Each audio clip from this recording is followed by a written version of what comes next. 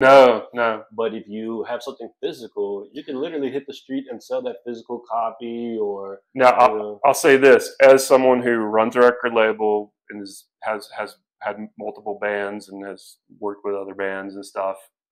If you're a music fan, the absolute best thing you can do is pay for digital downloads. Like yeah, Bandcamp is wonderful because that costs the band the least amount of yeah, money, and they get to retain the most amount of money from yeah, that, and you get a high quality track from it. It's not yeah, like an MP3 stream. You can download lossless, yeah. quality music and stuff. If you're looking to support music, go directly to the bands and buy digital downloads from them When because you when pretty much you everybody does that. Let me So. ask you this, like, so when you do a digitally download, right? Does it Mhm. go to your like I know I have an iPhone, so it goes straight to my You can put it on your iPhone, yeah. yeah, it goes straight to my Just on your hard iTunes. drive, yeah. Yeah, but for Android users, like let's say you download it, does it go into like your files or does You it can, go into the yeah, they media have a player? similar thing. You can just put it on your media player, and Yeah, there's different ones for Android. I'm not an Android user, so I'm not familiar with yeah, what. me either. That's why I was Yeah, asking. but I know there are. Yeah,